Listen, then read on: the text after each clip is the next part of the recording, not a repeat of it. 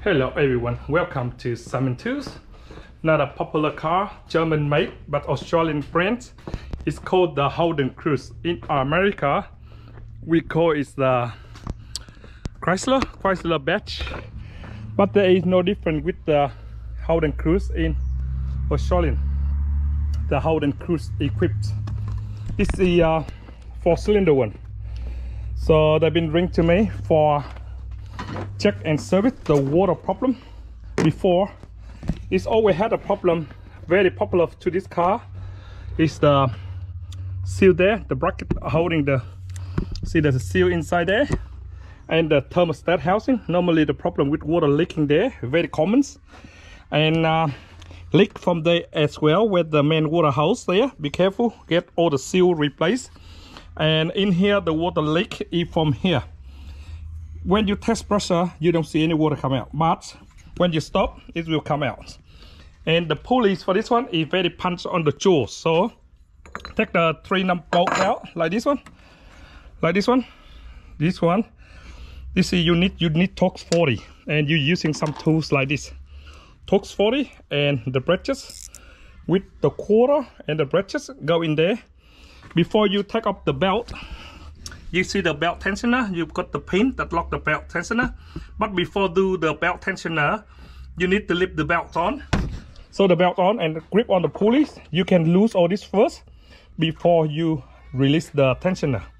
That's the tools I use to take it out, and you have to put it back exactly the same way.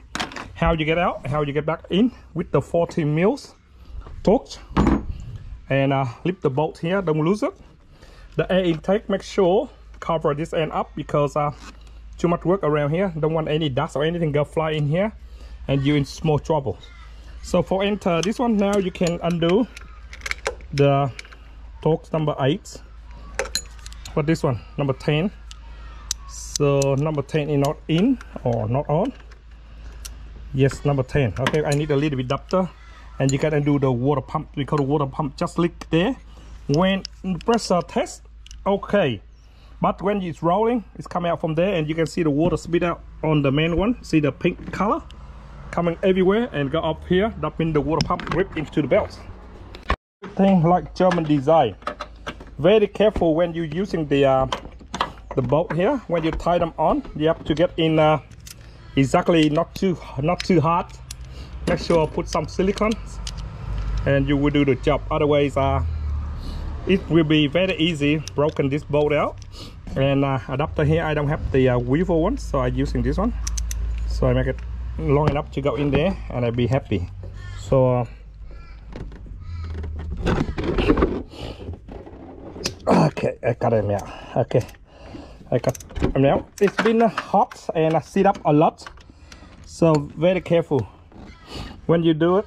So make sure get the right tools. Okay, don't go for the wrong tools, and one is lumped and can't get it out. You're in very small troubles, because all this bolt cannot be thread and overturned, and it can be broken easily.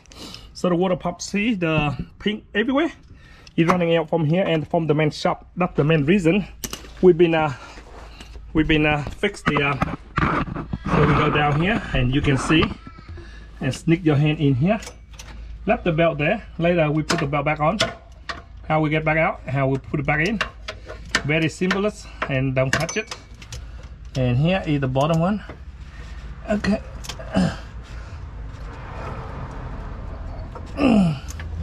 it's super tight, it's super tight, super tight, like tiger, tight. Okay, put that one there. Man, shit. Later, I don't know how to put the belt back on, man. Don't do that to me, man. I'm too scared, man. Okay, another one here. And loose them all out first. Okay, they all loose. Okay, now we can go on the top and do by hand. On this one, still need that one. Still need this one. And still need this one. Still need this adapter. Where the adapter, man? Adapter there. And now you can sneak your hand in if you want, so you can turn by hand. Yeah. Oh man, I need one more turn. Still hot, still hot, I don't care. I can lose you out again some more. It's really no hand, and if you want to do easy, don't be lazy. Get the socket number 17. Check this one out and put the stand on the underneath, and much easy. But I do my lazy way first, okay? And if lazy way work, forget about easy hard way. So it look like it's working for me on the lazy way.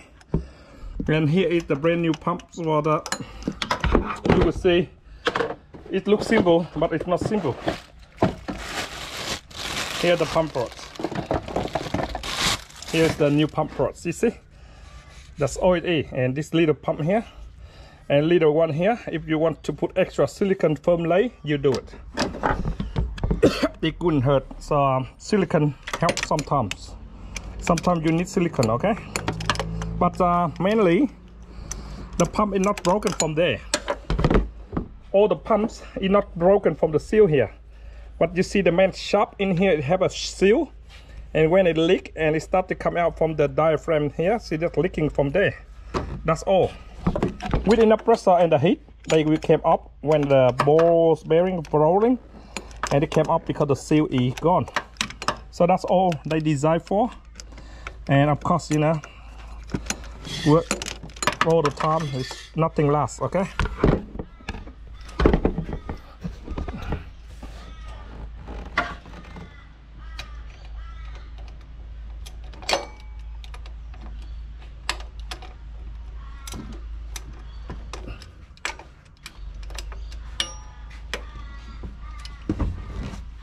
It's really no hand at all. If you have big hand, good luck. Okay, very little hand. And if you are in right hand, better. I am left hand on this side, so no good for me on the left hand side, this position. So left hand can do a job for this car. Okay, one down. Put it do not overturn it, okay? It's broken. It broke very easy. So put it there. One, and don't lose it. Shit. Okay, king. You see? Now you see? Okay, I get one more in here first, and then we'll do the other one later. It's been sit so long and hot. That's why it's very hard to get out and no room. And need proper tools, I think. Simon got all the terrible tools, so that's a good excuse because cannot afford by the right tools for it, man. So one out. See all wets around. See all the wets around here too. See, maybe all the seal are gone too because it's been hot and cold, and the seal are go flat. I've been replaced all the seal and check all the leaking there and there already, so all good. And pressure test is alright, but when you're driving, they come out. So that's why I checked out and do that before, and because I know I'm concerned about the running from the belt coming out, but you can't really see it. You can't really see the water come out, but when you drive in the water, so all that's it. And this one must be very good. We may have some pork skin in here. Okay, I can see something. It's like a pork skin. This pork skin been cooked. I may take it out for eating. Eat it. Okay, this one, I don't know where they're from. I have no idea. Oh, I have to do a get a new one and put them on. So clean the shit around the edge here first. Okay, always got yourself a swiper like this. When you do tools or mechanic, you need it because with the old gasket you need something like this to get it up and make sure all the surface is not rough, and clean them all out with that. Okay, we mostly everything nice and clean. All the silicone is out, and get the rags and clean them up and make sure it's super dry, and put a foam layer up the new silicone Like I suggest everyone using the gray silicone. Okay, I find out the gray one is stronger and better, no boost. Okay, now we clean up with the rags, thing. Clean the outside here, but this is really annoying. Here in my car, I will cut this bastard off.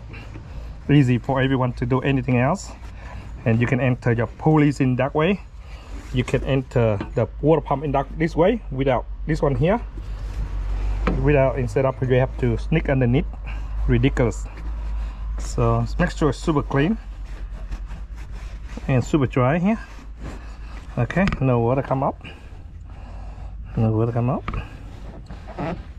Okay, super clean. Super clean. So the water coming out, still coming out. Put in here, get it out from the hole there. Okay, we waiting for the water come out. We take this one off and we put firm layers of seal. Put firm layer of silicone along here. Use all this bottle. This one, the old bottle. Normally the seal is not coming out from here, okay? But we still just in case we want to do 100% jobs. But mainly the water pump leaks is from the main shaft here. Okay, it's nothing to do with the silicone here, but you know, we just too scared and take that one off. We just too scared and put them on just in case. Okay, we sneak underneath in because of that terrible thing there. Go there and go in there. See, that's why we have to go long way. So no doubt about it. Okay, leave it to that one there. Now I can sneak my hand on and bring it over. So that's why I go a long way. Okay, we turn until we get the target in. So we got the target there, and we will put it there. See, there. And even make sure all the bolts is evenly down before you tight. Okay, don't over tight one end, and it will be pop up the rings. And to notice the water pump is failure, so you look at the torch and look in the hole that where the release of air there.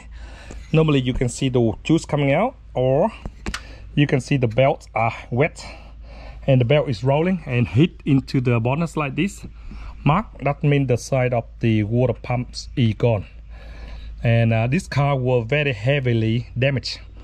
And because the water heater hose and the water hose, they're using the quick release, that's why the compression, the vibration is losing and cracks all the rubber seals out.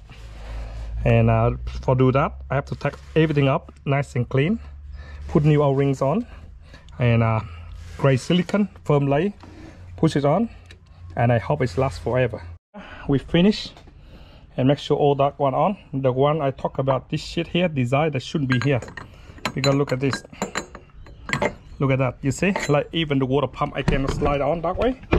So what we have to do is slide underneath, do the hard way, sneak underneath here, bring it to my hand and bring it on and bring it on and slide it on. That's how it is. It's always make it hard for everyone. They don't make things easy for you, okay? So sort out and do it yourself. Okay. So we are put there and new bolt on. So I need to do one by one because there is really no hand at all. And this annoying too, you see? Very annoying. Why that one there? See? We need two hands, man. And we don't want that one there. Why there? Because they want to make something difficult for everyone. Don't falling down, man. Why there for? Just avoid the way, man. And don't put in the wrong way with the pulleys, because see the big groups, the 4 PK, 5 PK go inside, and the 4 PK go outside. So don't go wrong. The 4 PK go outside for this one with the power steering pumps. So once you got on once, and second one will be easy, and we will tie them on later when we put in the belt, because now you just bolt by hand, tie them all by hand first, and when you put all the belts on, you can do by hand. I don't know what tools they use for take this one off, but I don't have tools. I'm using this one. See, I'm using these tools and rub it there instead of they falling everywhere.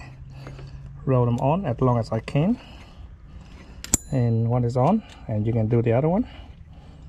One is on. So that's in my tools. Okay, don't lap on Simon tools. Okay, can't afford buy tools, man. Okay, look like it's all on, so we need to put the belt on. So all on hard, right? And then you put the belt on and you can tie tight. Okay, okay, put the belt on, the bottom one on first, and this one come last. That we can grab the belt and push it up. There is no way we can grab the belt from there. Go your hand underneath here, go there, and now they online, and then we go underneath here. Belt on all the time. So this one on the pulley properly outside the line, close here, and alternator. And now we can pull the pin up if you wish, and then we can put another belt on. So check, make sure it's on properly, and then pull the pin up. Okay, we use this one. Use this one. If you don't have energy,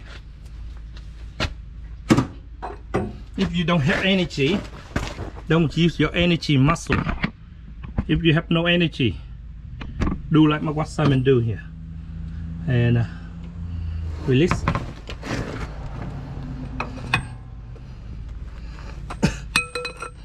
You can release by hand. Oh shit! Oh, sorry. Release by push it backward. Right here. Pull it up, let go, and then go slowly. And we got it, baby. Got it out. Okay, you got them out. All strong. So the belt on, right? All the belt on, and should be all right. So the water pump on. Now it's holding the pulleys here. We can use this one and tie them on. Make sure it's super tight. This one tied by hand here, but it's gotta be hard. Okay, you need 2 hands for this one, man. And this one out. 2 hands, one there. This is really annoying, man. See what I'm talking about? So you need 1 hand push and 1 hand turn. You'll be right. The tools work okay.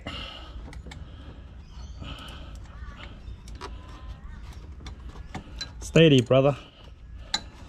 Steady. You get very good result. Okay.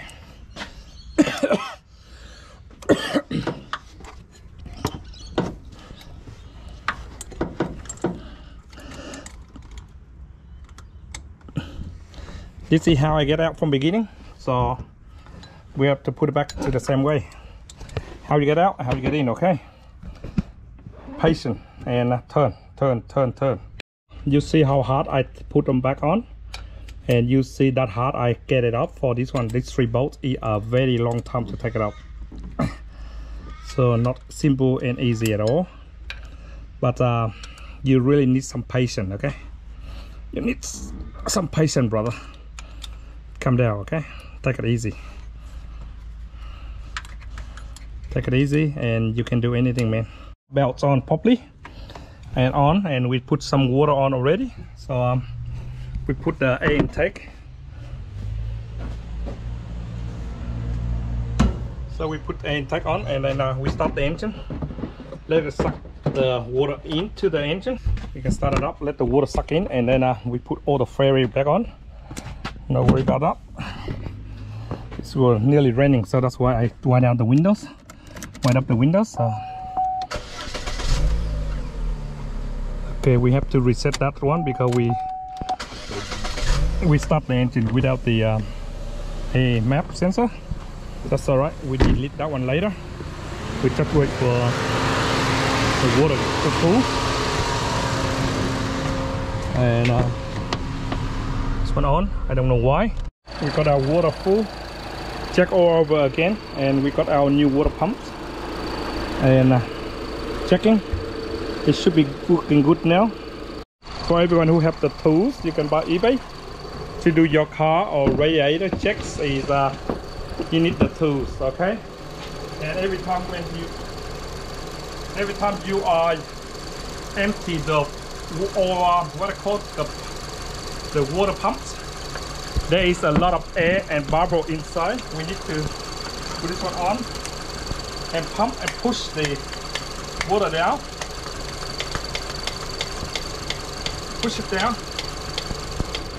So make sure they push down and they push into the water pump, and it circulates and should be enough. See, now we got to have some pressure here, so that means it's good. So that's how it is, and that's what I do. If you got a pump like this and you push it in, make sure all the air push in and circulate, go through the radiator, through the pumps, and then it should be working good. See, now it's working good. So now no more air. We can take it up. So the water got warm now because the see, now we put away. Okay, done. So beautiful.